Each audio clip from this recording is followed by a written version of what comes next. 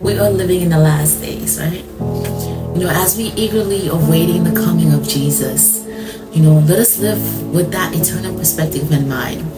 It's a new year. We all have New Year's resolutions. But then I'm reminded of 1 Peter 4:7. It says that the end of all things is near. So therefore, be alert and be sober-minded so that you may pray, right?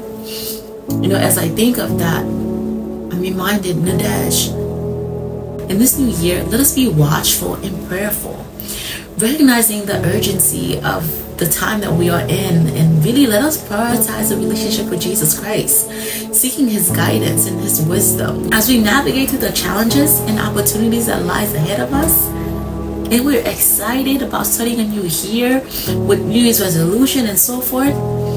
As we seek God in this new year, let us be intentional in sharing his love, his truth with others, and also his truth with ourselves, because it's easy for us to go out there and share the word, but we ourselves need to also believe the word. And I was like, man, that is so powerful. I need to believe what I'm saying. You understand? In Matthew 28:19-20, it says that Jesus commissions us, saying, go and make disciples of all nations, right? Teaching them to obey everything I have commanded you.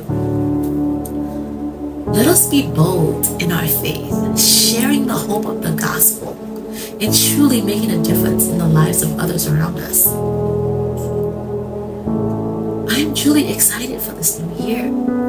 I'm excited for that level of intimacy that we're gonna form with Jesus Christ. So in seeking God and living with the imminent return of Jesus in mind, let us cultivate a heart of readiness and anticipation. Like a woman is anticipating getting married and is excited and cannot wait. Let us have that same anticipation for the coming of Jesus Christ. You see, in Revelation 22:20, it says, Jesus declares, yes, I am coming soon. May this truly ignite in us a sense of urgency and excitement within us to motivate us to live a life each day with purpose and intentionality.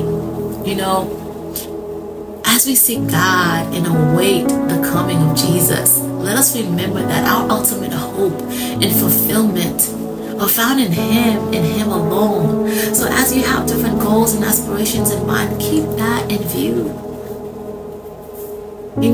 Let us fix our eyes on him, trusting in his promises and living in a way that truly reflects that anticipation that we have that he's coming soon. When a woman is getting ready for marriage and she's engaged, there's a level of preparation that she does, and she does it with excitement. Despite of what the little inks along the way, she's ready. You see, in this new year, let us seek God wholeheartedly, live with the reality of Jesus' imminent return, and be faithful in fulfilling that great commission. Truly, may our lives be a testimony of his love, of his grace, and truth.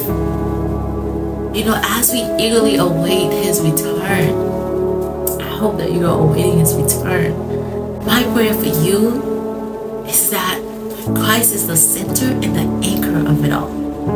In this new year, live boldly, wholeheartedly for Jesus and Jesus alone. May your heart be blessed.